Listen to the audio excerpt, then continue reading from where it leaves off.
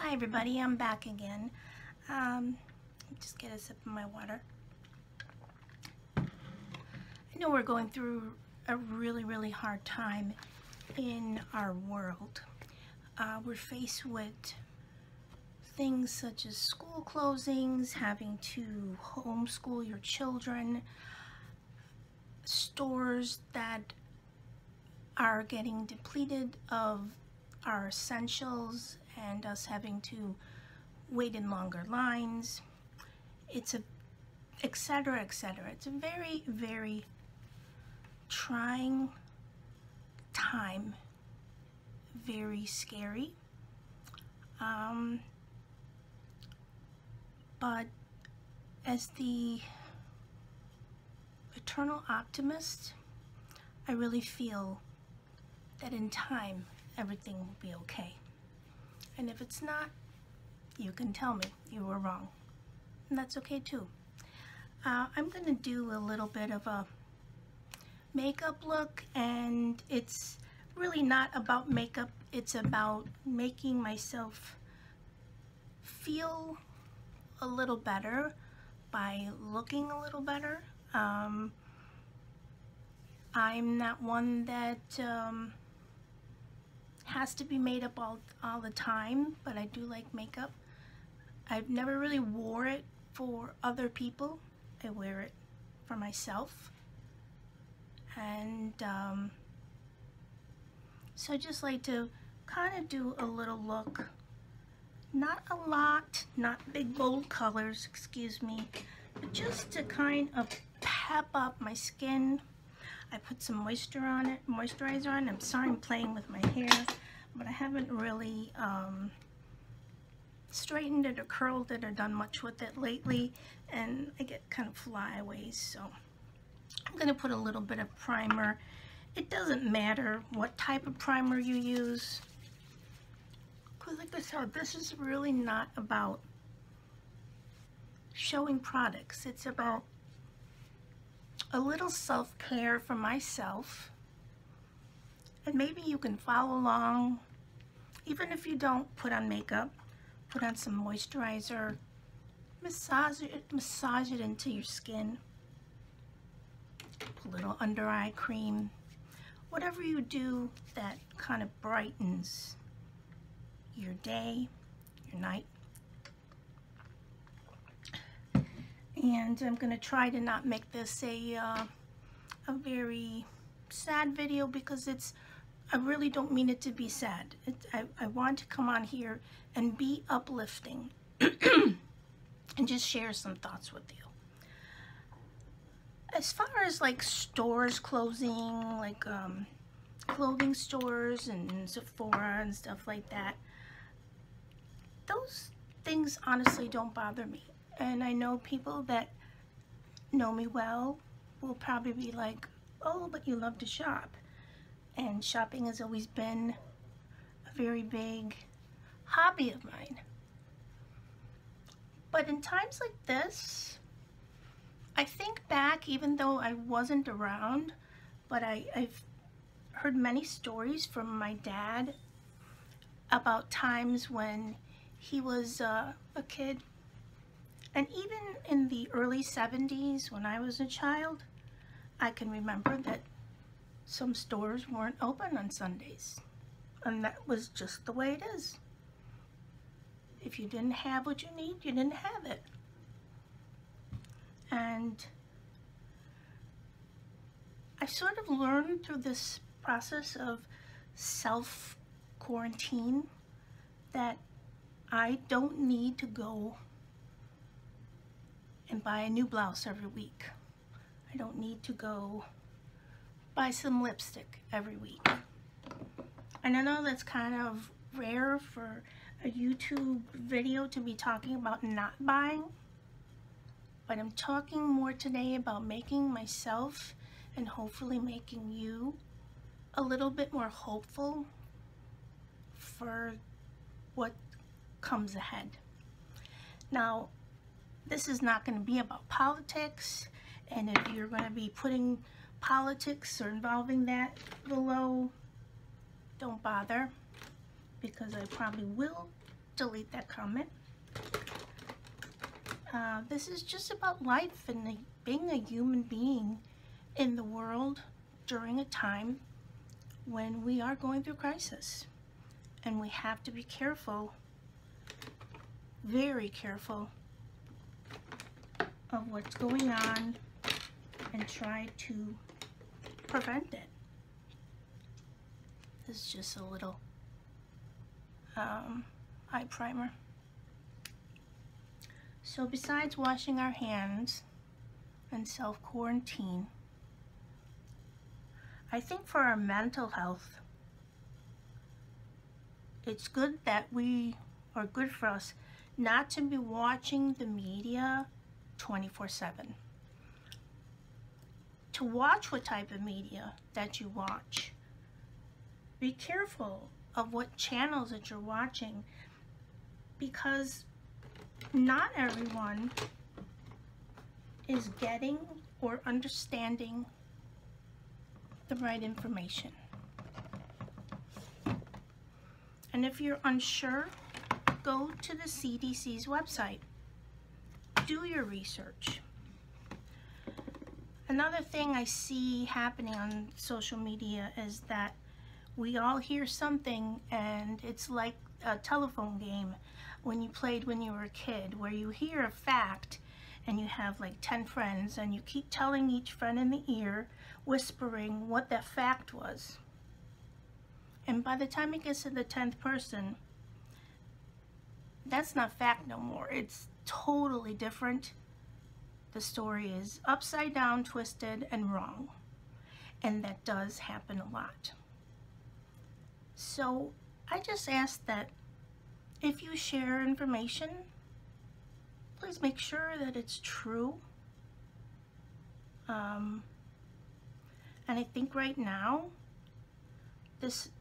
what I'm going to say next might not be likable, but it's my truth, is that we have to keep our opinions of things that are not fact to the side. And we have to uplift each other. If you have a friend on social media and that friend is just, you feel like they're engrossed with every story on every news channel, send them a little note. Don't tell them stop what you're doing. Just tell them I'm thinking of you. Send them a funny joke or post a funny joke. And I don't mean to be like, let's all put our heads in the sand, you know, what are those animals? Ostriches? I think that's it. I just mean that we need to have a healthy combination of the information that is fact, or factual information, is that a word? And a little bit of humor. If you can't laugh, go give yourself a facial, polish your nails, do something for yourself. Meditate, do yoga. Just take yourself away from the world of negativity for just a few minutes a day, and I'm sure that it will help you. Now I might get somebody who's wondering, you know, don't you worry? Don't we? Of course I worry. But you have to understand that, no disrespect to anyone, but I have been a lupus patient for a very long time now. And every few months, 2 to 3, there is a new scare. And what I mean by new scare is that something new might be happening and we have to take tests. So I go through days after the test wondering, is this okay? In my mind I'm thinking, oh no, my kidneys are shutting down, or my heart is bad, my lungs need some more help. This has been my life. Also has been my life of avoiding people in big crowds, especially when I start to hear people coughing and sneezing, I get afraid that I'm going to get some of those germs, and this is way before the crisis. I'm going to get some of those germs, and I'm going to get a cold, but my cold isn't going to be like another person that doesn't have a compromised immune system. Their cold will be gone in a few days, and mine will turn to pneumonia. Now, it doesn't always happen like that, but it happens a lot for people that are in my position. So having all these scares every few months, I've sort of not toughened up, but I dropped the cap. I have just learned to have hope. And hope and love are the #1 thing in my life. And if someone thinks it's, you know, corny, whatever, I say to them, live through like a small amount of what we're going through now. Make that your daily life and see how you feel. Now, the people I am afraid for are the people that are not taking this serious, that are trying to go out and party, people that were on the beaches all during spring break. Until now, thankfully, the beaches are closed. And I fear for people like my husband, that he has a job that he can't stay home every day. The majority of his day, he's able to, and I'm so grateful for that. But there are times that he's going to have to go into work. And I pray that those are just a few hours and that he'll be okay. I fear for people like my dad, who's 86 years old, who's lived this long, beautiful life, who has survived 3 heart attacks after being an athlete his whole life. Survived bypass surgery, survived the love of his life, passing away sooner than we all thought, survived being a child of the Depression. All those hardships he's just survived. And I pray that he still stays healthy. So, do I care about myself? Absolutely. Do I care about them more? Maybe so. And maybe somebody will think that that's a wrong thing, but I care about my family. I care about my brother, my niece, my sister-in-law, my young cousins that live far away, and my older family members. I care about them because they've lived beautiful lives and they've gone through a lot, especially the older ones and the kind of middle-aged ones too. And I care about my community that I have created on Facebook, the friends that I have known for many years, the family that I've loved all my life. I care about them, and I care about you, and yes, I care about myself. But us people that have lupus or anything that compromises your immune system, we are warriors in this battle because we've been fighting a battle similar to this from day one that we started to feel symptoms of being ill. got a little emotional there, and I'm sorry, but I've always been a person to think about the world before I thought about myself. And it doesn't mean that I don't love myself, because I do. And I love myself more and more as I get older. I don't care if I have dark circles under my eyes. Do I try to cover them up? Yes. I don't care if I have thinning hair. Do I try to puff it up when I can? Of course. Do I care if I'm healthy? Yes. And I'm trying my best to stay home, stay away from a lot of people. I pray every day, but I always have. And I hope that all of you are doing well. And before I get too emotional, just finishing up my makeup. I don't have a lot on. In fact, I didn't even put concealer because I was talking.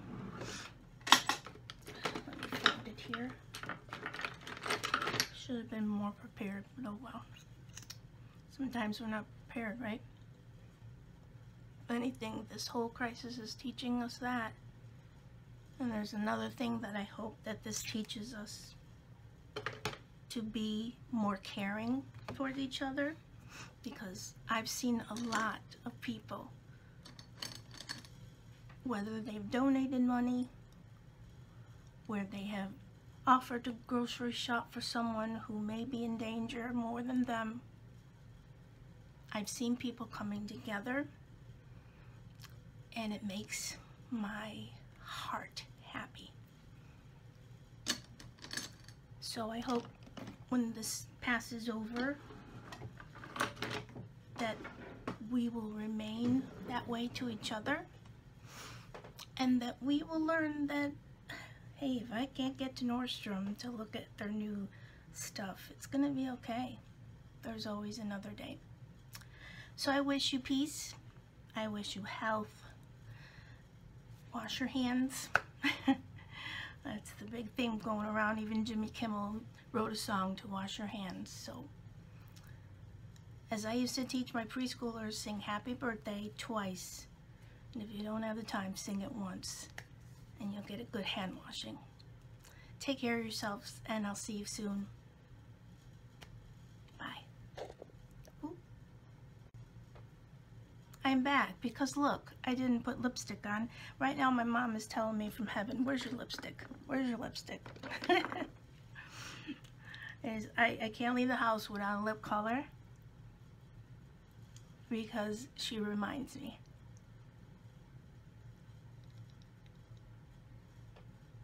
So there's a little like light pink